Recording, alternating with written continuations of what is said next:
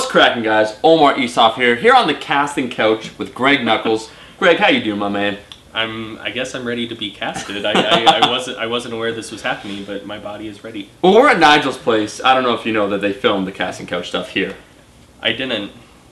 Things you know, things you find out along the way. Interesting. Talking about when something. was the last time it was wiped down? I think a couple hours ago. Okay. I think we're good. Okay, So, good. talking about another important topic, I want to talk about bodybuilders.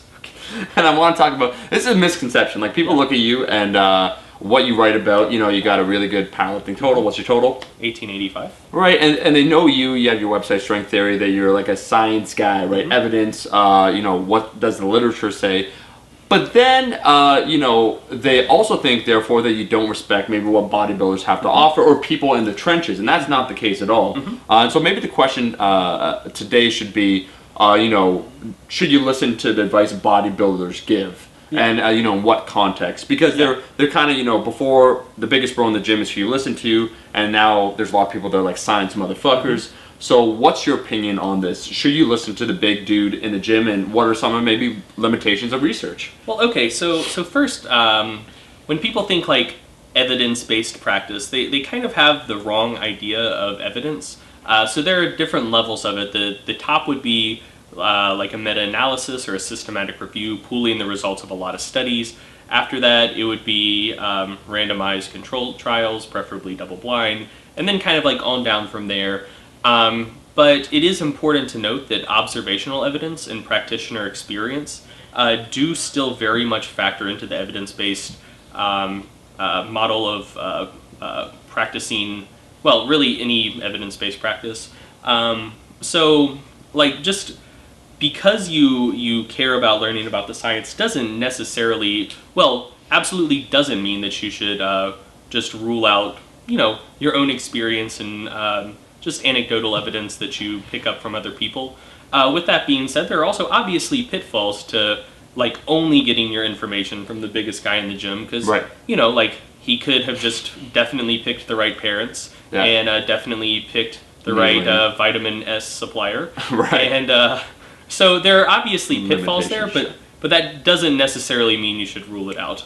And there are certain things, Greg, though, too, that like bodybuilders have said for a while, and people thought they were bro science, but then the research actually shows that they were right in the first place. Like we were talking before, we filmed this about metabolic stress and getting a pump. What were you saying about that? Like before, people used to call that like bro science, like, oh, just getting a pump won't do anything towards building muscle. What's the research show? Well, yeah, this was one of the things that has started becoming mainstream in the last 5 years or so, which bodybuilders have known for a long, long time, that getting the pump, metabolic stress in the muscles, does cause muscle hypertrophy.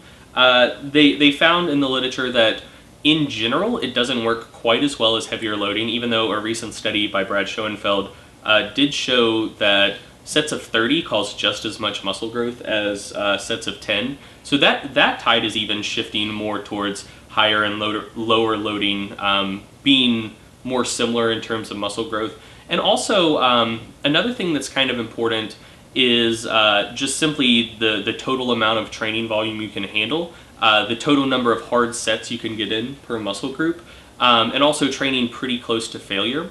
And so, you know, there are only but so many, like, really tough sets of 3 to 5 you can do in a workout. Whereas, like, you know, you can knock out sets of 10 to 30 reps, you know, basically until the cows come home.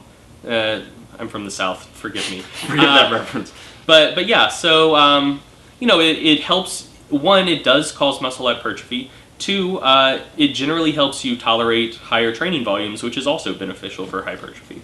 And then, Greg, maybe also another thing, supporting another example, that bodybuilders, obviously, if you make it your life practice to try and build muscle, you'll pick up, you know, things along the way. Yeah, like, that's so ridiculous to me. Like, we're saying the mind-muscle connection. Yeah, it's an entire sport where, like, the whole purpose of it is to get as big and jacked as possible. Like, that is the sport in a nutshell. That's like, you know, that's like saying a pro bodybuilder doesn't know anything about building muscle. That's like saying Steph Curry doesn't know anything about a jump shot. Like, like, that is the whole point of the sport. So, you know, there are probably some things that are ineffective, just kind of like traditions that have been picked up on the way, but successful bodybuilders, on the whole, if they're going to be successful, they have to be doing more right than they're doing wrong. I mean, it's impossible for it to be otherwise. Maybe another final example, the idea we're saying about the mind-muscle connection, where people thought that was also bro science, Yeah. where we gotta like feel the muscle for it to grow. Can you get into that in the literature and what that means too?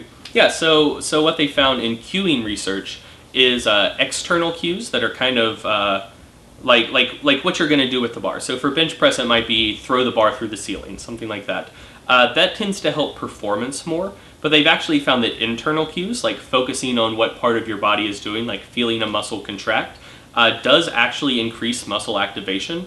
So, you know, if you're doing bicep curls and you're focusing on feeling that muscle contract instead of just like throwing up as much weight as you possibly can. With your lower back, yeah. Yeah, that does actually increase muscle activation, which could lead to more hypertrophy. So it's another example of the body, something that they've been saying for a long time. Then the literature, the evidence supports it eventually.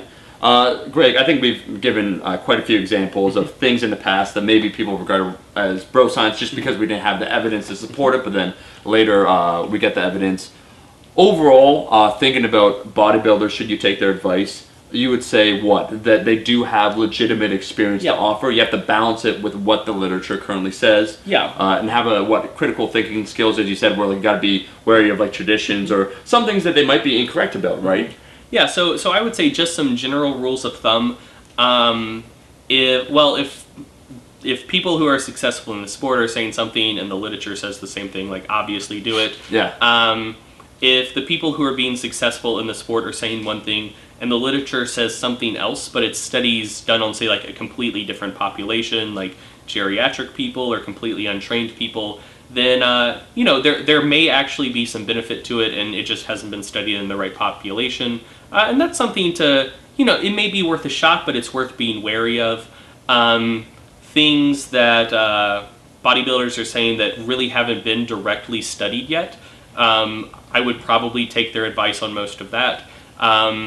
And then things where they're saying something and there's no plausible physiological mechanism and the literature in a relevant population is strongly opposed to it, that's probably just something that's been picked up as tradition along the way and could probably be discarded.